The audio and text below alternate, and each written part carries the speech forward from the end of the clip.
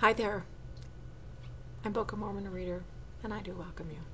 We're on Moroni chapter 5. These are a bunch of short little chapters in a row. The manner of administering the wine. Behold, they took the cup and said, O God, the eternal Father, we ask thee in the name of thy Son, Jesus Christ, to bless and sanctify this wine to the souls of all those who drink of it, that they may do it in remembrance of the blood of thy Son, which was shed for them, that they may witness unto thee, O God, the eternal Father, that they do always remember him, that they may have his Spirit to be with them. Amen.